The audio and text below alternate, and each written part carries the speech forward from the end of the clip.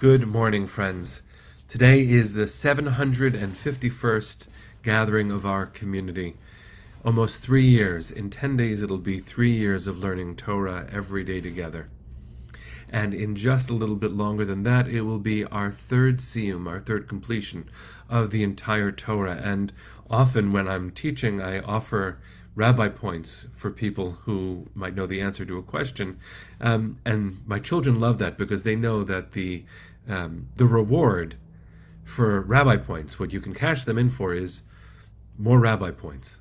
So the reward for going through the Torah 3 times as a community is to go through the Torah again as a community. And what a gift that truly is. And who keeps us on track? Who reminds us how long we've been doing this and the steady pace we've been going at, more than our dear friend Penny.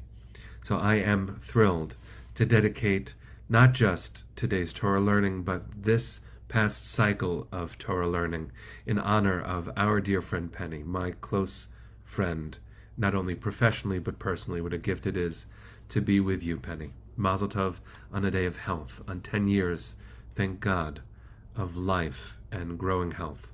What a blessing it is to be part of your world. Let's learn some Torah. It is Parshat Tissa.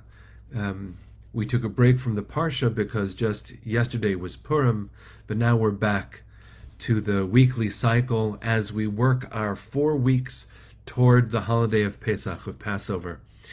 Now, the Torah reading itself is not directly related to Pesach, but we find ourselves in the desert, which is very much the setting for the story of Pesach, and Moshe is atop Mount Sinai, where he has received the tablets for the first time. We know where the story goes, but here we are, and he hears the sounds coming from the camp. You probably know the story. We've heard it before. Mel Brooks made it funny. Moses is standing with the tablets, and Aaron is either trying to delay the people or instruct the people, or he's giving in to the mob mentality, trying to save his life, when they say, Moses has been away for too long. Make us a god. And Aaron says, give me your gold from your nose rings and your earrings. And the men and the women take out their nose rings and their earrings. And Aaron takes it and makes a golden calf and says, tomorrow we will celebrate this new god. Now, it's complicated. My daughter's bat mitzvah, my eldest, was Tissa, and she asked the question, did Aaron do the right or wrong thing? We'll leave that for another day. But I want to focus on one very specific part of the text. There is Moses at the top of the mountain, receiving revelation from God. There are the people at the bottom of the mountain, attacking or begging or something with Aaron, make us a god. And it's creating a tumult. Clearly they're going in a direction that's wrong. And I want to read you a verse. This is chapter 32, verse 7. God says to Moshe, Lech red, ki shichet amcha asher he'eleta me'eretz Mitzrayim. God said to Moses, hurry down, for your people, whom you brought out of the land of Egypt, have acted basely. That's a translation from the JPS. But I want you to listen the way commentators do to the verse. Lech red, get down. Ki shichet amcha asher he'eleta, for your people whom you brought down. God says to Moses, your people. Now, I'm imagining I'm not the only one who, as a child, didn't always do the right thing. And I remember my parents, every once in a while, when the thing I did was wrong enough, one would say to the other, your son. Well, God and Moshe are having that kind of a moment. Your children. And I want you to hear the comments in classic rabbinic commentary. This is from the Tanchuma. This is about 2,000 years old. Moses stood before the Holy Blessed One and asked, why am I guilty for this? And God replied, your people have dealt basely.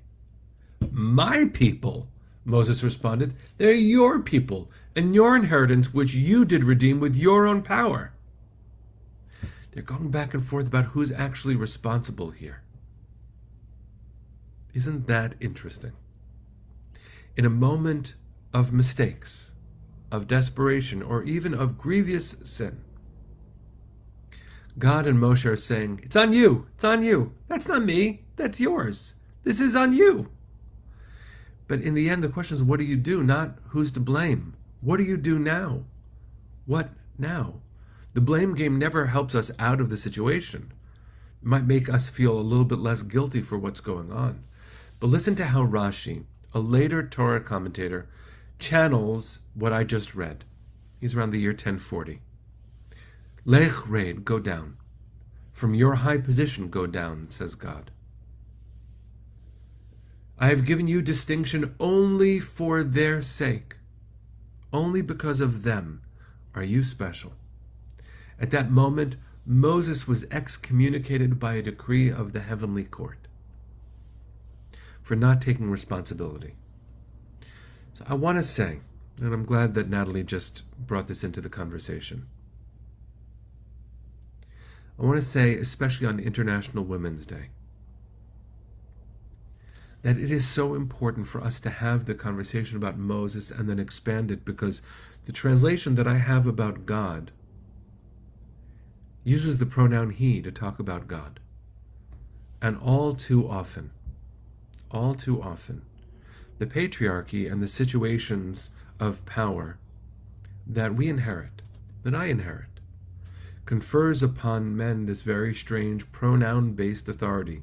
The default pronoun for God in this translation is he, but of course God is beyond gender. But it's true also in the Torah that because of the gender in Hebrew, often the language lends itself towards gendered language for God. So when God says to Moshe, Lech red, you get down off of that. This is your responsibility. How interesting it is to be told, you think you're on that perch? That perch is not yours because of you. You only have that perch because of the collective work of everyone. I would not be here were it not for the strength of the women in my world. My mother, my sisters, my ancestors, my great-grandmother Nechama, for whom I was named, my very amazing and powerful, world-changing wife, our daughters, all the leaders and executives and teachers that fill our world.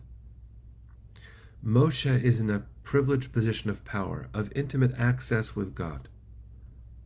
No one stays there forever. No one should stay there forever.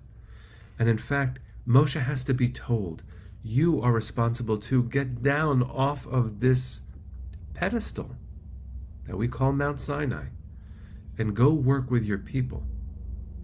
And eventually someone else will stand up here and then be told, get down and work with your people. The biggest gift in Judaism, I heard once from Rabbi Harold Kushner, is that we don't have a pope. There's no one who stands between you and God. And anyone who presumes to occupy that power as if it is their right has forgotten that they got there because of the work of others. On International Women's Day, the accomplishments of women not only deserve amplification, we are beholden to our matriarchs in history for all of their power, and to see the contributions of every gender, man, woman, and as it says in Kinky Boots, and those who have yet to make up their minds. We've got work to do to see the contributions of every facet of the image of God. Moshe could not pawn off the responsibility even to God. And God says, you, Lech red, get down. Off your high horse, off your privileged position, off of this bubble that keeps you immune from what is happening in your world with your people, of which you are just one. Even Moshe is just a person. But what a gift it is to be a person. On International Women's Day, let's remember that people are beyond pronouns, and that we are here because not just of the grace of God, but because we've got our people. Thank God for all of them. Have a good day, everybody. Let's sing our way into it.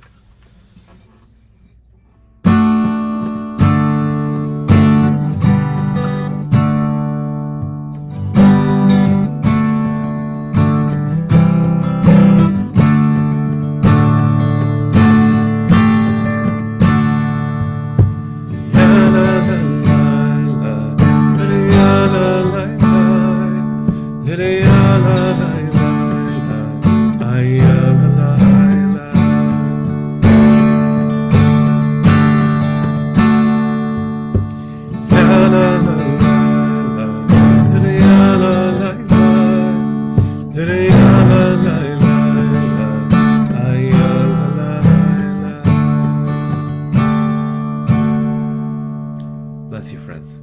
See you soon.